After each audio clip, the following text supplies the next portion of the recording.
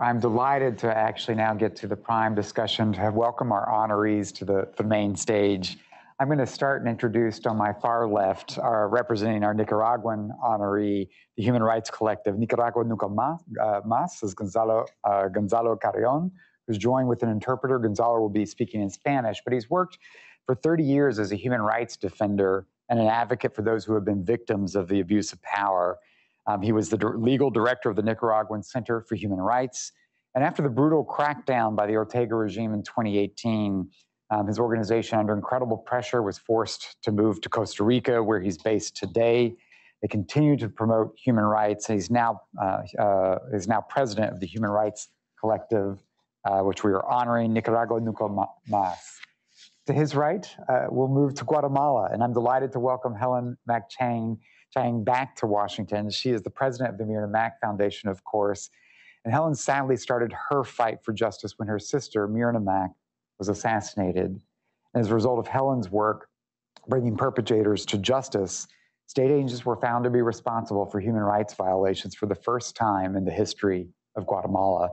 Helen's known nationally and internationally as an advocate in the fight against impunity in Guatemala, as a supporter for peace, democracy, and reconciliation, and for her ideas on how to transform Guatemala's justice, defense, and intelligence institutions. To her right, from El Salvador, we welcome Diego Jacobo, who is the Vice President of the Transparency, Social Oversight, and Open Data Association, or TRACODA.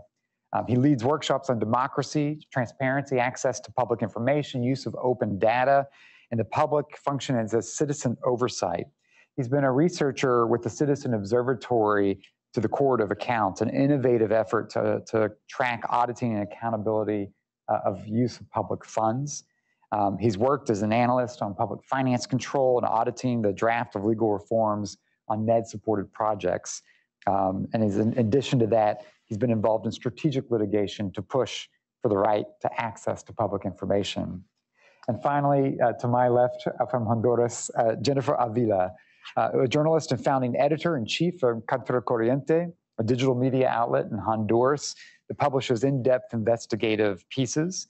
Most recently, and very much in the news, Jennifer and Contracorriente have contributed reporting to the Pandora Papers.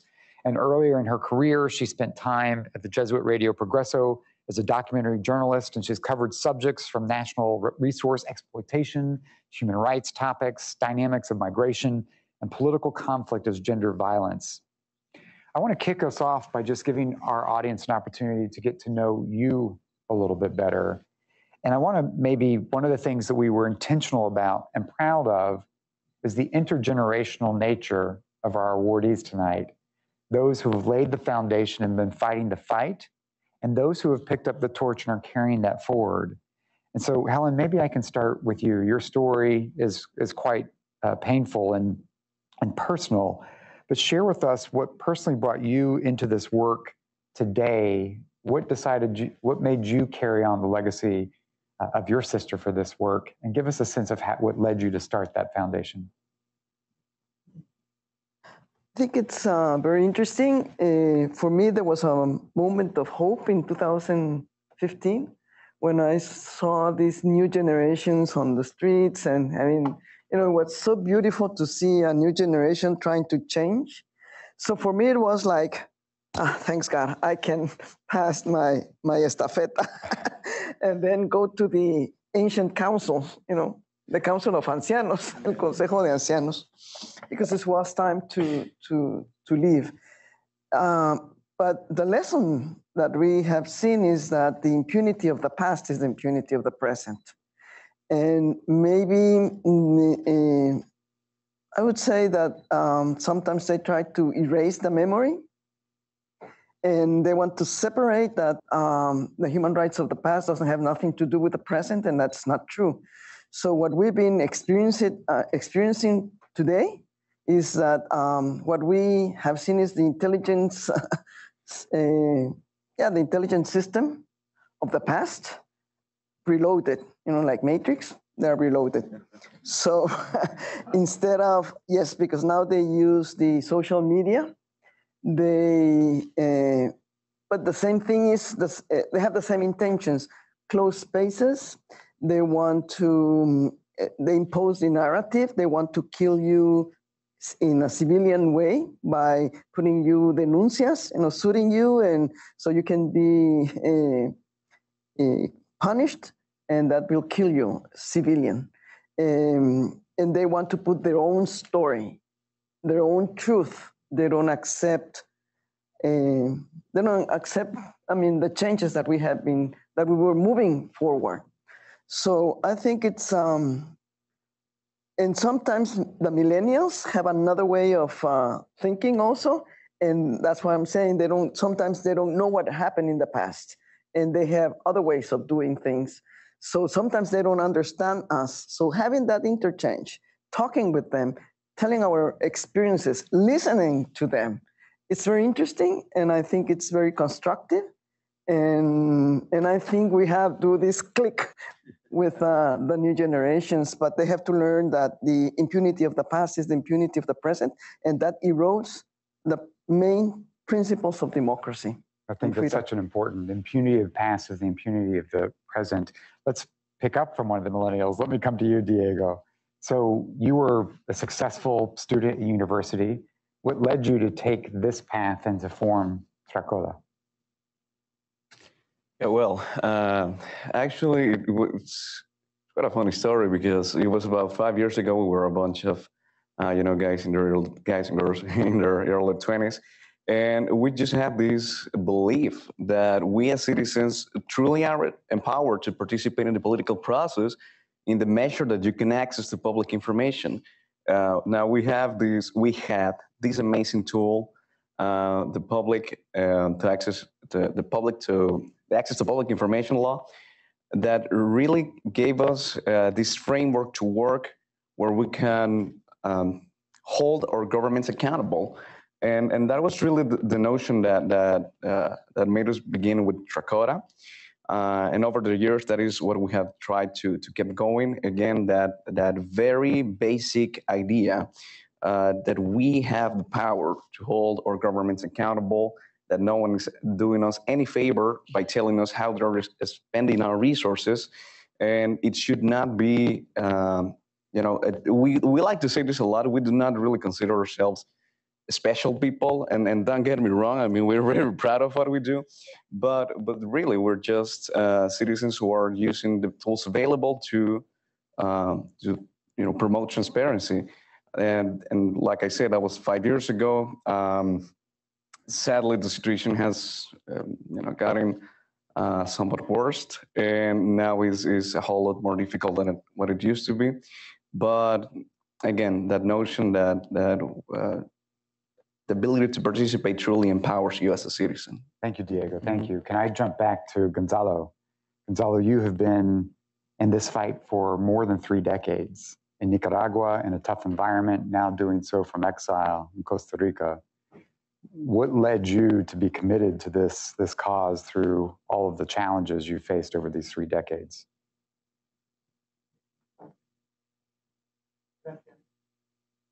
Yo creo que para defender una causa o defender una causa de los derechos humanos hay que creer en ella. Los derechos humanos como una opción de vida, como comprometerse. And Gonzalo, I think make sure you've hit the button on your microphone. Bien. Yes. Es decir, imposible yo reclamar un derecho si no los creo en ellos. Entonces, y aparte que existe pues una declaración ahora universal del derecho a defender derechos, en primer lugar esa convicción y tenerlo como filosofía de vida. Y eso, ya tener como la mitad de la vida en ello, ha implicado un acumulado de experiencia. Y transmitirle que he tenido la oportunidad, yo cumplí 60 años en el exilio, estamos en Costa Rica, junto a mi colega Wendy Flores y un grupo de colegas, defensores y defensoras de derechos humanos que nos vimos forzados al exilio en Costa Rica. Y... Probably loud translator. ¿Puedes continuar? Sí. Sí, adelante. Ok. Entonces, y ahí aprovecho para señalar de que ha sido duro para nosotros continuar sumando nuestras voces en defensa de los derechos humanos del pueblo nicaragüense desde el exilio. A propósito del tema anterior de que puede hacer la ciudadanía fuera del exilio, fuera en el exilio. No es fácil, como no ha sido nada fácil para el pueblo de Nicaragua su lucha por la libertad. Y entonces, cuando uno, como en nuestra experiencia, porque mi colega Wendy ya tiene como 20 años también, llegó jovencita al CENIT, y yo llegué recién, ya por terminar mi carrera universitaria en Managua, Nicaragua, y el acontecimiento de calle, de la protesta, el tener en la balanza, que quiero dejar claro acá aquí, y un convencimiento por los hechos. Los gobiernos denominados de derecha y de izquierda violan los derechos humanos, ¿verdad? Violentan los derechos humanos. Pero también dejar fijada una idea. Nunca como en este tiempo, para nosotros ha sido tan difícil, para el pueblo de Nicaragua, como en el gobierno que tenemos ahora, sí se puede llamar gobierno. Nicaragua está desgobernada por una familia que es una tiranía y que niega cualquier tipo de derechos humanos. Y convencidos de ello, nunca hemos dudado de entregarnos por entero a defender los derechos humanos y ahora continuarlos en unas condiciones más difíciles desde el exilio. I'm already taking pity on your translator.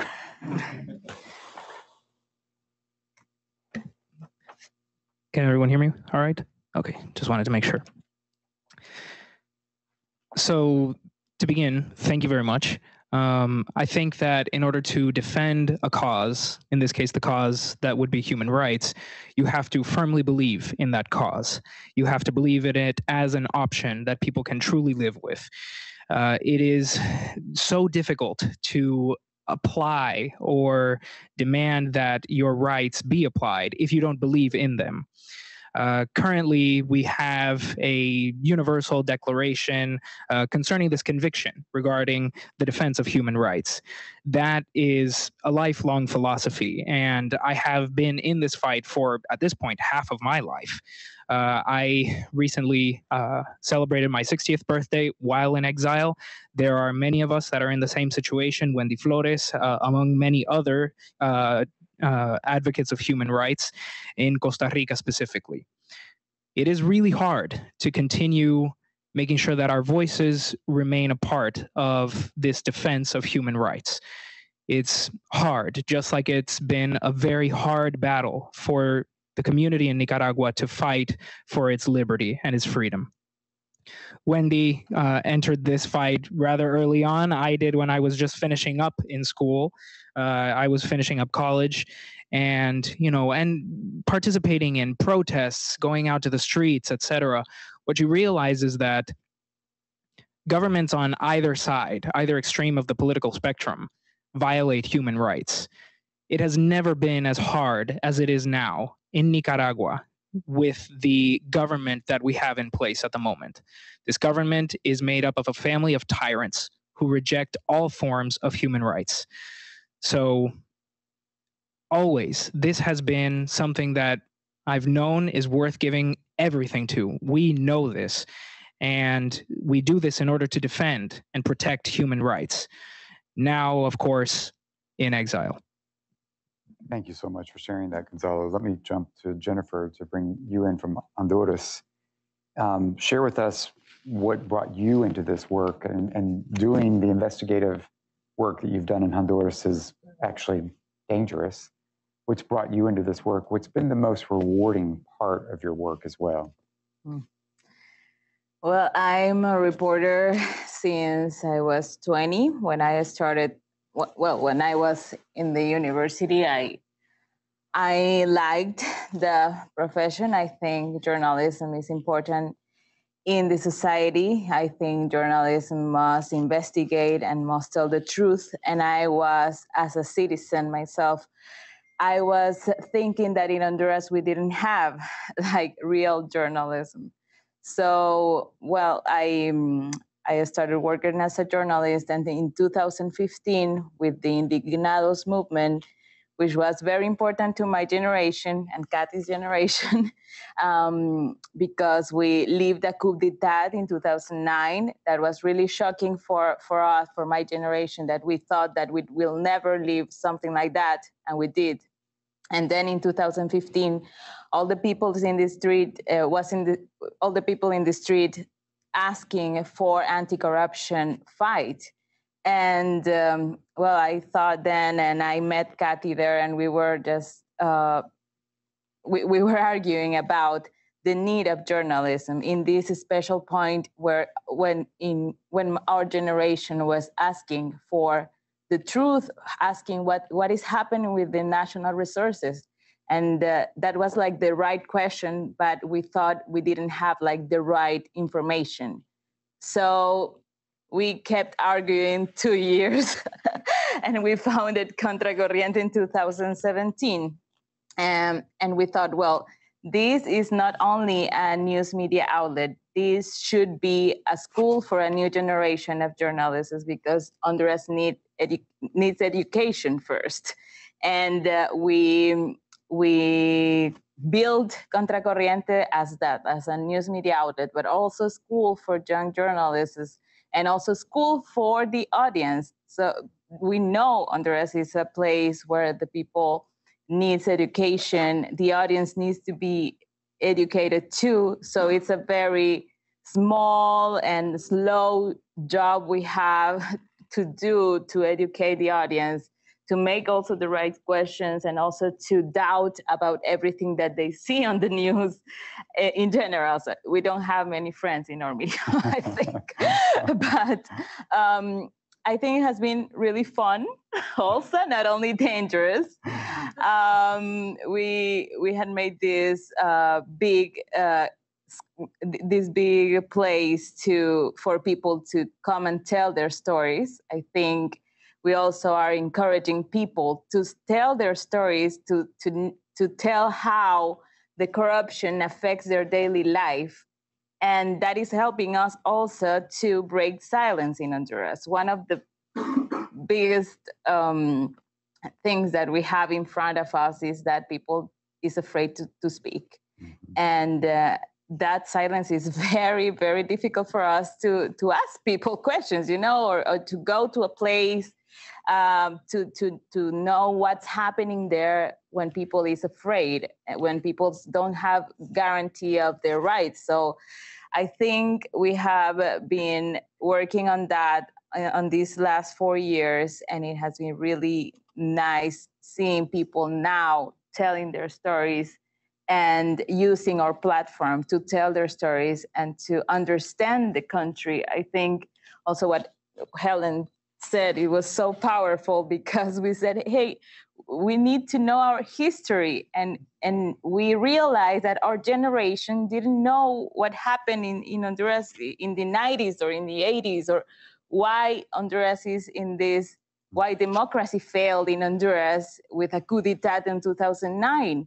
And so I think we have that like that mission also, and I am happy with it right now.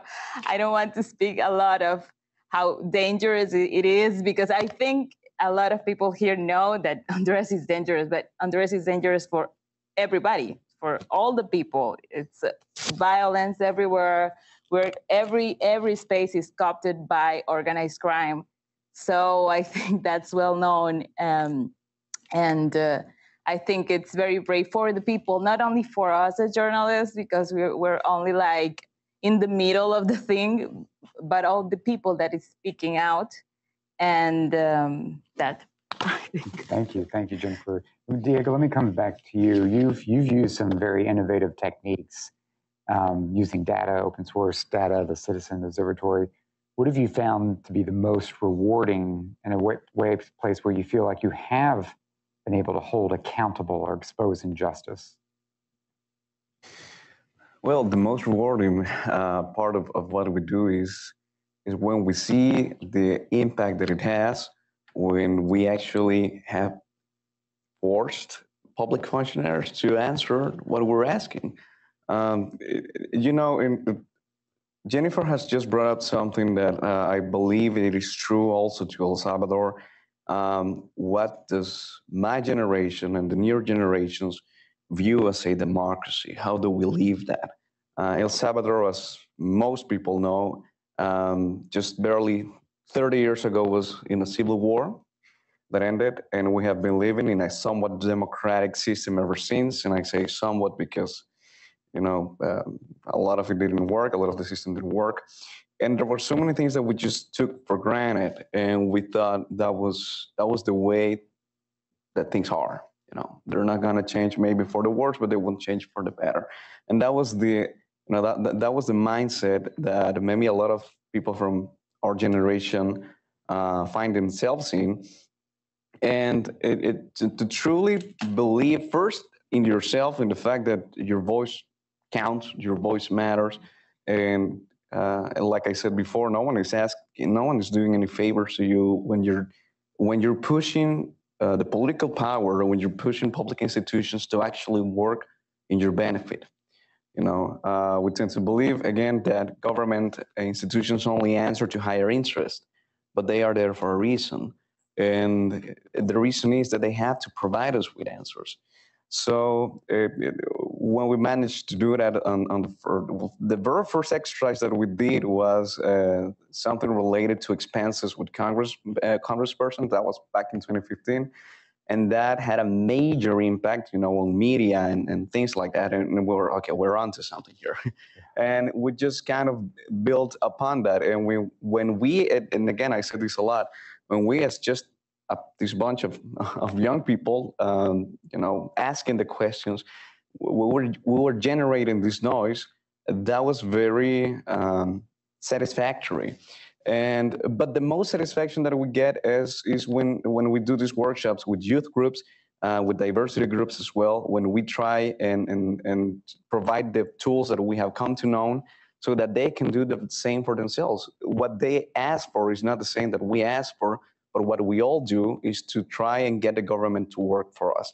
And we have seen people who have participated in our programs who then go on to become public functionaries or do their own thing, establish their own NGO, and to have the notion that you played a part in that, and empowering citizens to work towards that end, and that is the most satisfactory. Thank you, Diego. Helen, you have talked, Helen, about the effort to break the cycles of impunity and corruption that repeat itself. And yet, what we've heard from all of you this week is it's not just a sense of treading water. It's a sense that things have gotten sharper. Things are getting more difficult, more complex and more difficult. How have things changed? How do you see, with your perspective on the region, what's happening right now to democracy across the region? How is this different?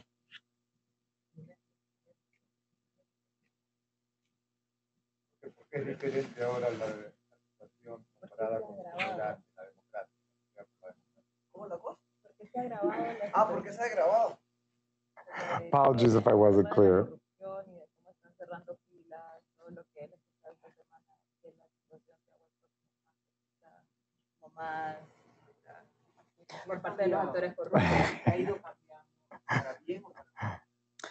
I think that Guatemala and Colombia were the last countries that we had internal conflict, but our countries really never had the vocation of democracy.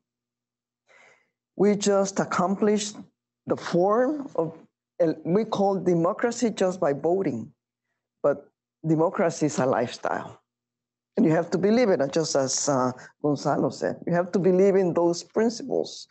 And when you fight for those principles, they will always accuse us of being communist because they want to maintain the status quo that gives them privileges. And one of the, moving forward, I would say, in democracy in our countries was judiciary, independent judiciary. So when the judicial started being independent, they didn't start liking it. Less if they were investigating corruption. So I guess that there are many factors that makes it complex, like organized crime, because corruption or the grand corruption it doesn't matter if it's left or right. That's what also in human rights, what Gonzalo was saying. It doesn't matter if it's a left or right government. There's no ideology in corruption. There is no ideology in human rights violations.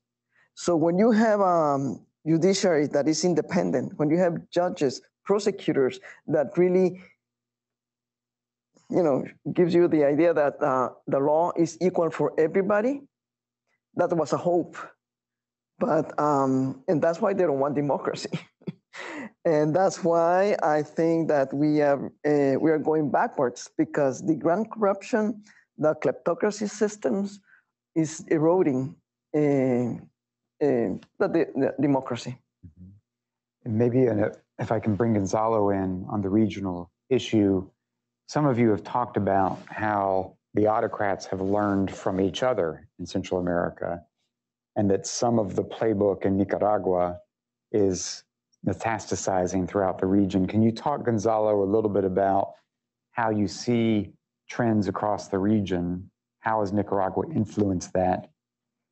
But also the converse of that. Luis Botello was talking earlier about the need for a regional approach to respond to the challenge. And is there scope for cooperation, solidarity across civil society to put a brake on the backsliding that you see?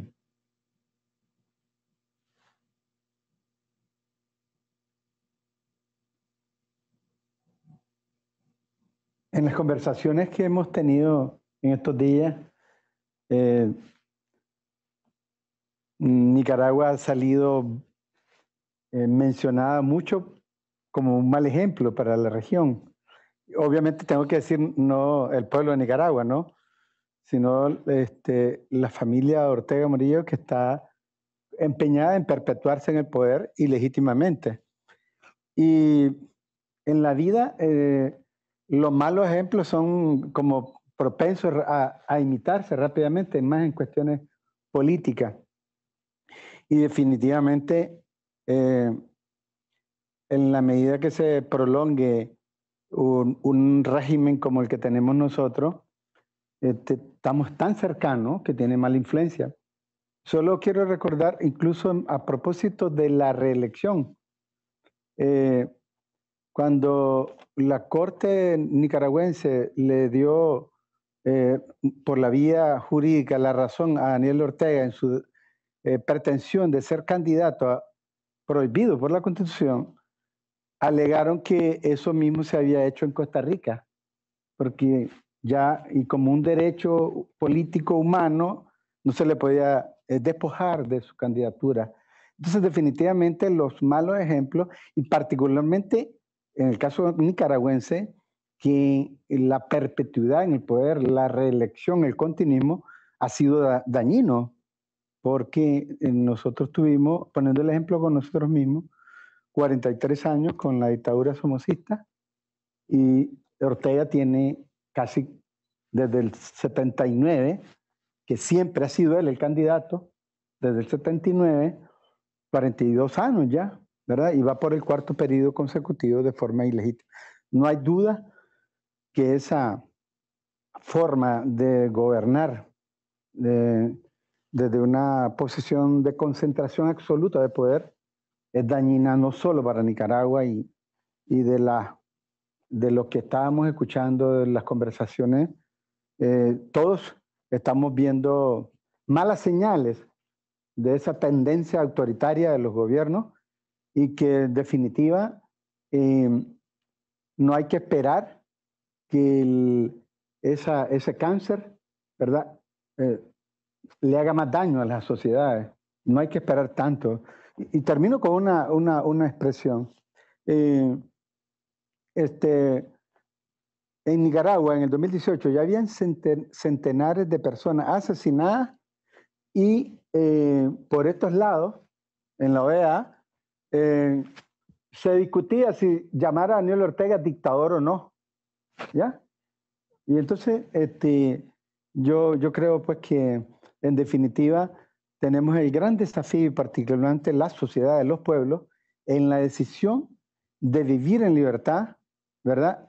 Y en el caso concreto de Nicaragua, Nicaragua va a conquistar su libertad por decisión del pueblo que ya tomó esa decisión con su voz poderosa a partir de abril de 2018 y que además de la decisión de nuestro pueblo, es necesaria y legítima la solidaridad internacional.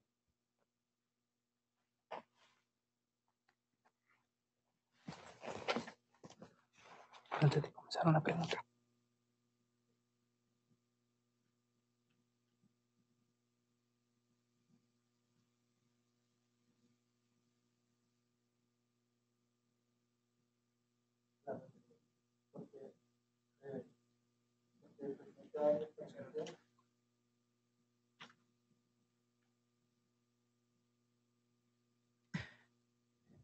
In recent conversations that we've been hearing happen over the last few days, Nicaragua has often been cited as a bad example for the region. Obviously, what we see in this area is the family, the Ortega family, that wants to remain in power illegitimately, of course. And throughout life, you will know that bad examples tend to repeat themselves, at least politically speaking.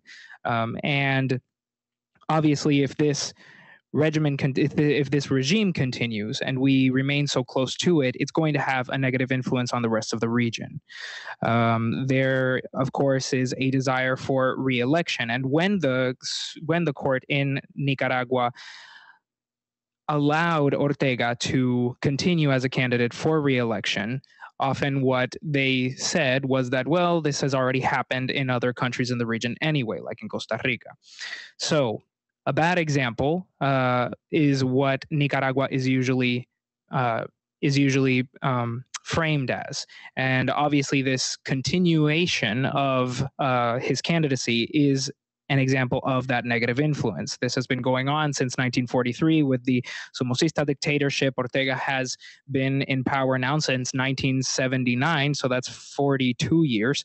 And there's no doubt that this system of governance, where you have an absolute concentration of power, is negative not only for Nicaragua, but for the entire region. We are able to sense the bad signals coming from this government trend. We should not wait for this cancer to continue negatively affecting our societies. And I'm going to close with one final remark. Nicaragua, ever since 2000, Nicaragua has been dealing with this problem for quite some time. And in 2018, there were already hundreds of people who had been killed. And at that time, here in the OAS, they were starting to ask themselves whether or not they should refer to Ortega as a dictator. That's right. Diego, can you pick this up? Because you've also talked a little bit. Bukele has innovated, if you will, but you've also talked about some of the commonalities that you've seen across the region. Yes, truly. Well, I believe that we must talk about El Salvador, Central America, in a wider global context of the recession in democracy. And we're starting, well, we have seen in the last years governments turning towards a more authoritarian sort of governance. So you take Central America, for example, and there are a lot of issues that are similar to our countries. And if you were to see Central America as you know, as a region, then you have the two sides of, you know, the two extremes. On one side, it would be Nicaragua, to all of that Gonzalo has described, and on the other one would be El Salvador. Just until very recently, El Salvador had not nearly perfect, but at least somewhat working institutions that could be a counterweight to the political power. You had a Supreme Court who sometimes would be a true counterweight in checks and balances to the government, but that has all changed very recently. So we could discuss a lot about what truly constitutes a democratic government, but there are two elements that I believe are paramount to talk about a democratic system, and that we don't have that in El Salvador as of now. The first one is something Helen has mentioned, and that is an independent judiciary. It is absolutely paramount to any system, to any democracy, to truly have judges that will answer to a higher interest and to a higher benefits, and not just to to the whims of whoever is in power at that moment. And the other one is a tolerance, but more than a tolerance, a promotion of freedom of the press and freedom of expression. And that is, we should see governments that promote and truly encourage people from the diverse backgrounds, whatever the cause that they're fighting for, whether that is transparency, whether that is minority rights, whether that is LGBT rights, environmental rights, etc. They should be tolerant to criticism. They should be tolerant to other views, and they should try and engage people who think different from themselves to participate in the political process. And in El Salvador, we have this worsening condition where it is an increasingly hostile environment to people, independent media and people like ourselves.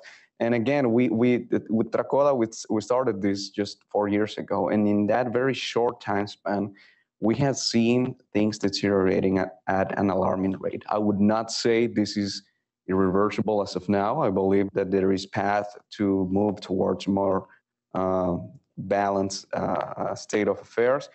But things, we need to act now. Now is the moment to do this.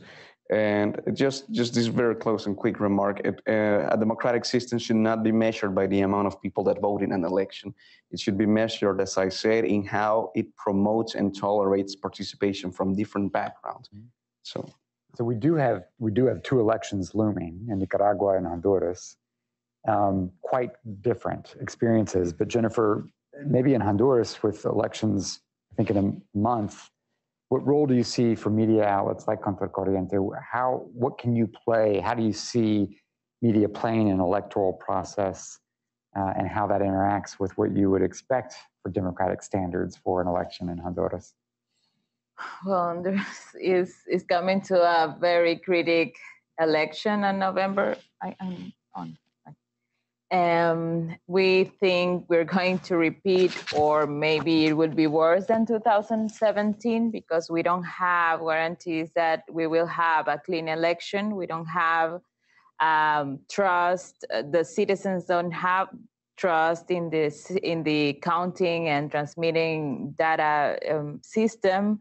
And also there's this big white elephant called Juan Orlando Hernandez, who everybody knows who he is and what he's done, but nobody says anything.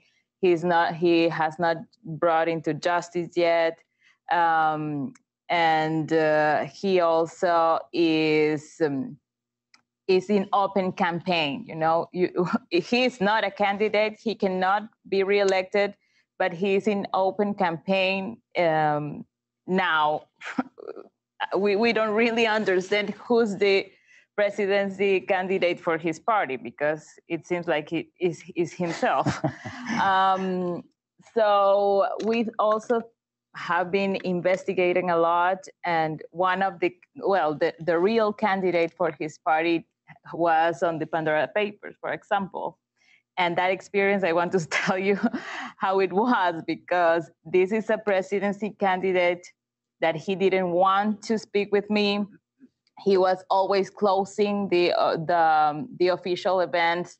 Contracorriente journalists are not welcome with him, and he's the candidate and the mayor of the capital of Honduras.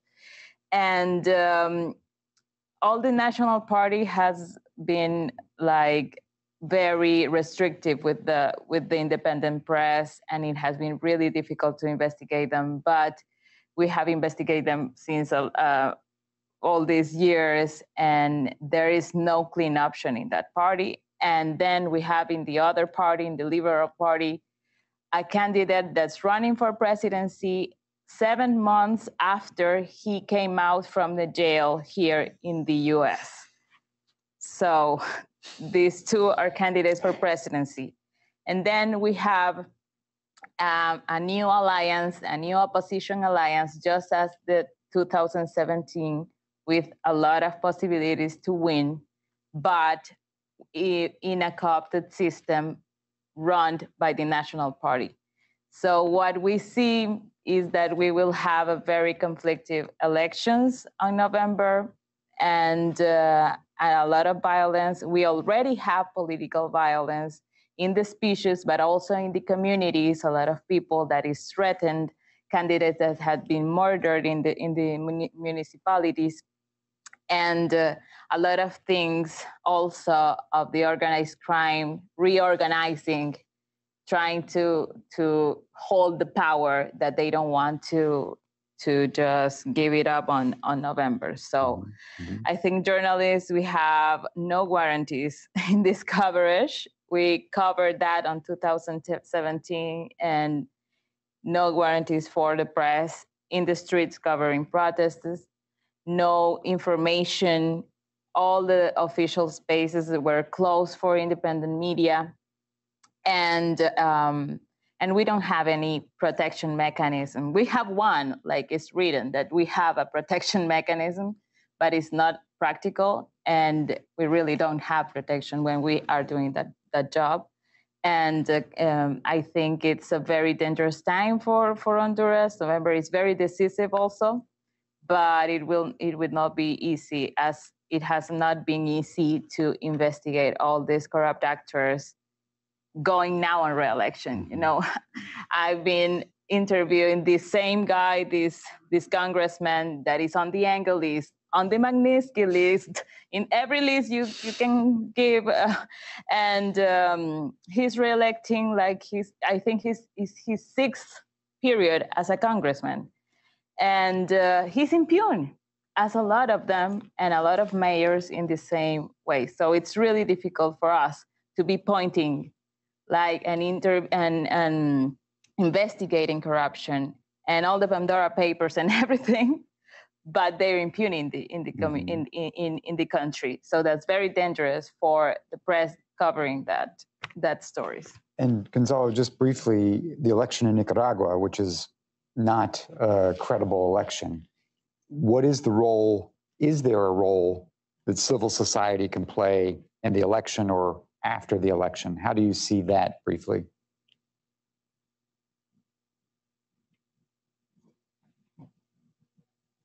No, ya las señales están bastante marcadas. El 7 de noviembre se va a consumar un fraude que ya está predeterminado, porque a final de 2020, inicio de 2021, a la víspera de un año electoral, se aprobó un combo de leyes eminentemente represivas para imposibilitar la participación en un proceso electoral con las características para que sea valorado como libre, universal y secreto. No hay en Nicaragua las más mínimas condiciones para elección. El 7 de noviembre va a haber votación, pero no hay elección. En ese sentido, la pretensión de perpetuarse en el poder el 7 de noviembre hace indicar que sí lo van a lograr consumar el fraude, pero no está totalmente claro, porque Nicaragua está lleno de incertidumbre. ¿Y por qué no es claro? Porque se va a profundizar la ilegitimidad del régimen de Daniel Ortega y Rosario Murillo. Ahora mismo, lo que compartía el señor Zúñiga, la votación de la OEA, 26 votos. Es decir, Nicaragua tiene una tendencia a aumentar la ilegitimidad, y depende mucho exactamente de lo que yo decía anteriormente, de la voluntad y la decisión del pueblo de Nicaragua de vivir en democracia o sometido a la dictadura. Yo creo que el pueblo de Nicaragua ya tomó su decisión. Muchas gracias. First of all, I'll start by saying that one of the challenges coming up is the decision to live freely in Nicaragua. Nicaragua, I would say, has already begun to make that decision through its community starting from April 18th. International solidarity will, of course, for that reason, be necessary and legitimate. Now, concerning the elections, it is clear that on November 7th, fraud will occur. This is a process that really began near the end of 2020, beginning of 2021, where a series of laws were adopted, oppressive laws to essentially make impossible anyone participating in these elections legitimately. That is to say, there are no conditions for a set of elections that would be free, universal, and confidential. So on November 7th, there will be voting, but there will not be a true election.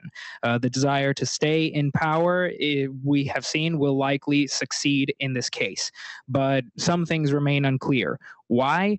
Well, because Nicaragua in this situation will see its illegitimate government continue to grow. And just like Zúñiga said a moment ago at the OAS, 26 votes. Nicaragua is going to continue to have its illegitimacy deepen. And much, I think, will depend on, like I said a moment ago, Nicaragua's decision to live freely. And I think that that's something that Nicaragua will do. So as our members of Congress are beginning to arrive, I want to begin to close us out with a question. Our honorees this week have had an opportunity to meet with administration officials at the White House and the State Department, but also Capitol Hill. And I want, maybe Helen, I'll start with you. Just your expectations, what is your message to the United States, to Congress, to policymakers in Washington about engagement in Central America? If you know Helen, you know she's not shy. You have been willing to speak out this week. Please share with us some of those thoughts. Well, what happened is that in our countries, being honest and frank and directly, we have consequences. Whether they will kill you or whether they will put you in a blacklist. That's why sometimes when I am very frankly and direct here, I feel. But if you're giving me that opportunity, yes. First, I would say that I would like that they see us as a region, not dividing us from North Triangle countries and Nicaragua aside. We are the same. And what it happens to the region, if Central America has a flu, that will impact the US now and will impact in your security as migration, whatever you want to call, but also impact us very directly. So for us, it's not dividing us. It's not dividing because the policy has to be a foreign policy that has to be applied. And for us, we are not seeing if you are Democrats or Republicans. It's a foreign policy that affects us, and we have to work with the administration, whatever administration is. So that's why that foreign policy has to help the region, because now we are your border. Maybe in a different, maybe we can have different circumstances of Mexico, but we are your border. So that's why I think that you have to, I'm sorry, but I think you have to listen us, because sometimes you believe that you are listening us, but you are really not listening us.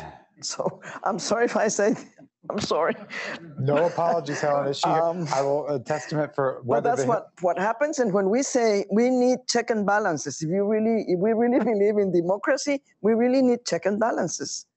And the main issue for having check and balances, and I think with Tracoda we've been very on this, is have a judiciary, an independent judiciary. Yeah. When you don't have independent judiciary, we don't have anywhere to go. And really, and our institutions are very weak.